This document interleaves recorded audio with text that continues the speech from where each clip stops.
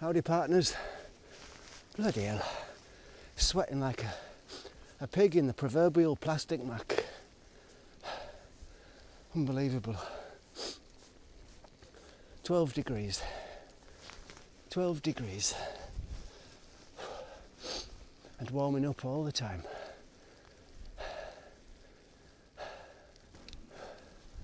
Now the sun's coming out.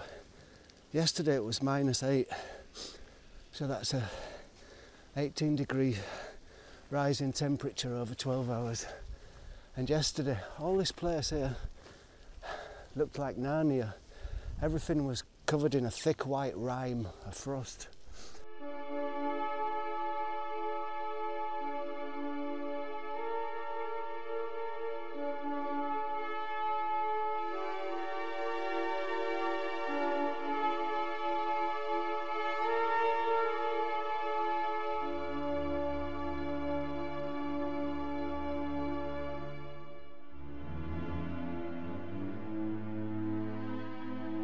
But now it's all green again, quite warm. Imagine the amount of energy that it took to raise the temperature 18 degrees and just melt all that snow. If you could convert into kilowatts, it will probably be enough to produce electricity for Western Europe for a month or something. If you think how much energy it would cost to get a load of 1 kilowatt electric heaters to melt all the snow and ice around everywhere and work it out that way, that's a lot. But nature just sweeps it in, no worries. Everything's become colour again. It was all black and white yesterday, and today it's all saturated again.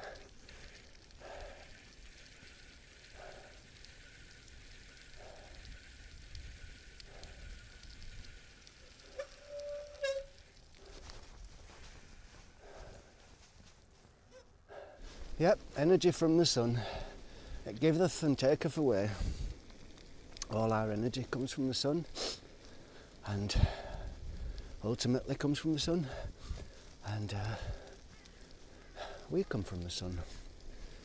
And the sun will eventually destroy us and take us back one fine day.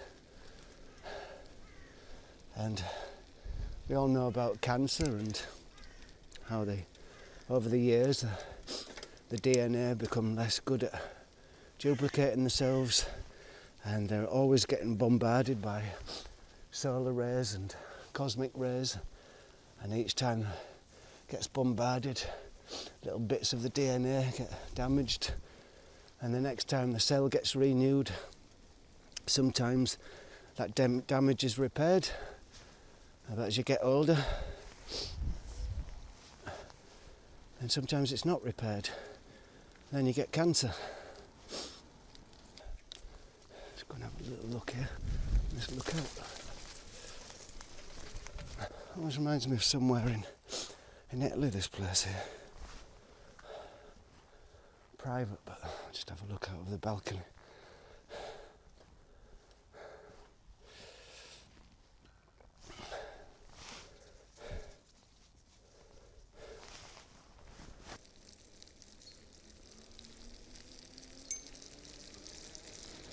So I don't want to go out of the sun really, I want to stay in it a bit. Just see what happens going along here a bit.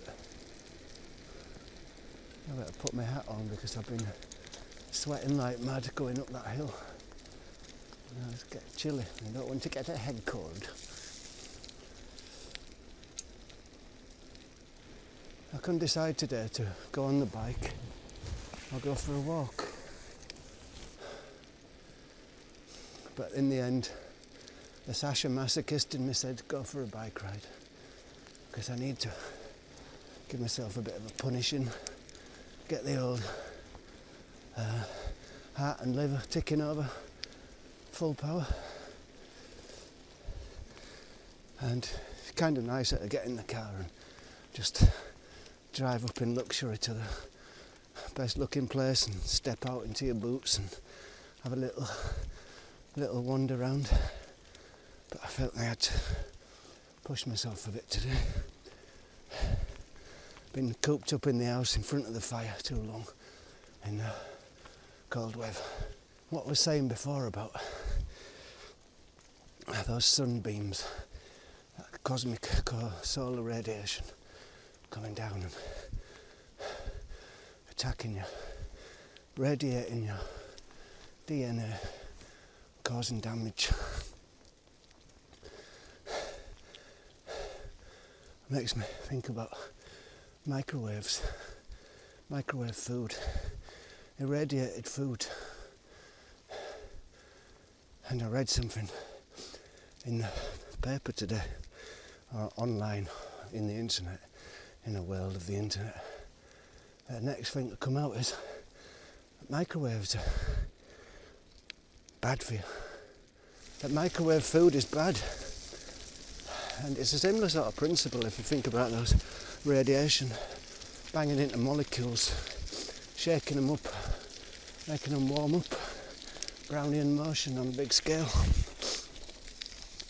And there's reports out now that microwave food, it's got hardly any nutrition in it, and it's subtly changed. The molecules of protein and stuff become unfolded, and it's a kind of a new territory for your body then, because your body's grown up with certain ways, certain foods that you can digest, and when you start getting alien stuff put into your body, then maybe strange things happen. So I think that'll be the next big thing. Microwave is bad for you. And because I'm a smug bastard, I've never ever used a microwave and refuse to have one in the house. And another smug report, it's getting a bit more snow here. Margarine. Remember how good they said that was for you and how bad butter was for you in the 70s? I remember it really clearly. Summer County margarine, Stoke margarine, part of the calorie control diet. And some other piece of nonsense in the internet I read that margarine is only one molecule away from plastic. I don't know if that's true, no idea, but I can imagine it to be true. And I say if you put margarine out, nothing happens to it now. Flies go on it, nothing touches it, because it's got absolutely no nutrients in it, and the only nutrients it's got is what's been added. Right, this not a good way this, because it's quite slippy here. Anyway, I stopped eating margarine when I was 10 years old. It's not because I was a little 10-year-old swat who says, ooh, in 30 years they're going to say margarine's bad for you. It's because I got an allergic reaction to it. I used to eat margarine, and then I used to get a humdinger whammer migraine attack afterwards. Really bad, like somebody inside my head with a press luft, inside my head with a press luft hammer. I can't remember what it is in English. Anyway, someone banging hard on my head, and ever since then I never ate margarine or any products with it in. Even biscuits with like margarine in, I used to get that headache from them. So luckily I've missed out on the microwaves and I've missed out on the margarine, so maybe I'll live forever. But on the other side, saying I'm clever in avoiding these things, but I use alcohol and nicotine like a fool.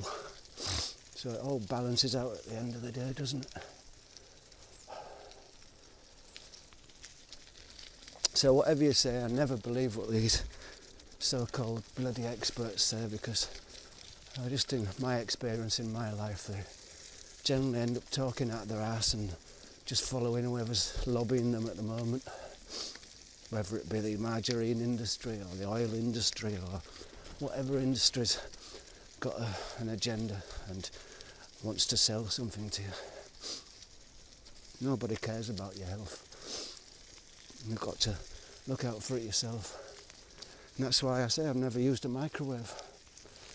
And I've never used a mobile phone either, because I think they fry your head as well. You know, it's just too near to that solar radiation knocking off them DNA on you, knocking off the genes and stuff on your DNA. It's just too near to it to me for there not to be a connection. I'm not an expert, I'm just going by intuition. Intuition's a pretty amazing thing really, because no one understands it.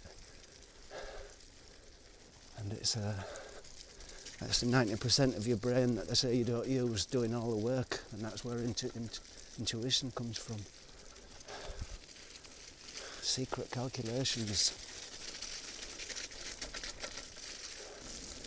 I'll be taking many photographs today, it's too grim, too dark. So we must be climbing up quite a bit here. Well, it's steep enough, but snow's increasing. So we're on top of a hill somewhere, but still trees up here, so can't see anything much. Yeah, sorry it's a bit of a boring video this, it's more just wanting a bike ride. Get a bit of adrenaline and histamine going.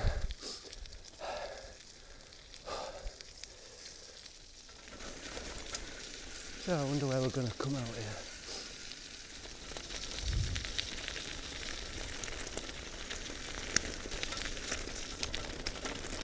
Funny how often in the woods you just find one little spot that's got a little kind of magic about it somehow.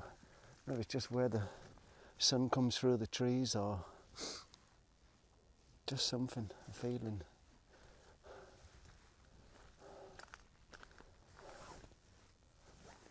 And this is one of those places. I just stop here for a minute because it's nice to feel the sun rays.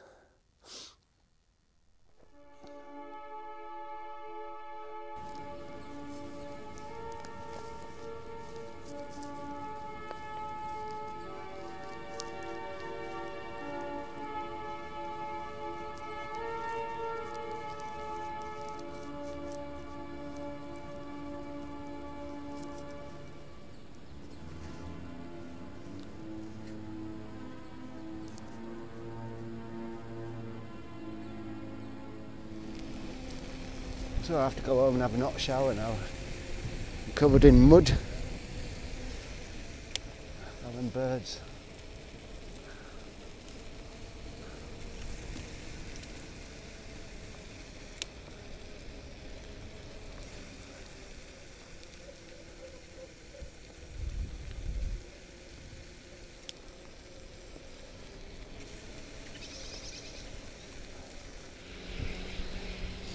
See those lights flickering there through the trees? A mate of mine had an epileptic fit on his bike from that. He went into a kind of a trance and went straight over a stone bridge and into a river. Broke his shoulder bone.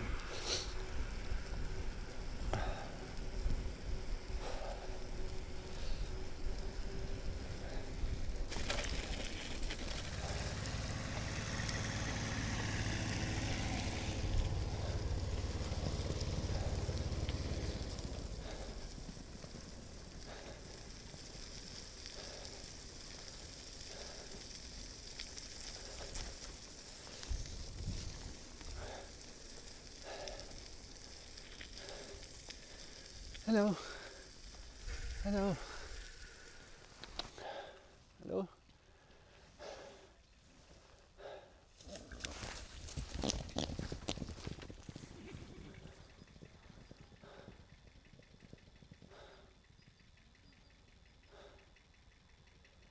So the sun goes down on our little bike ride for today.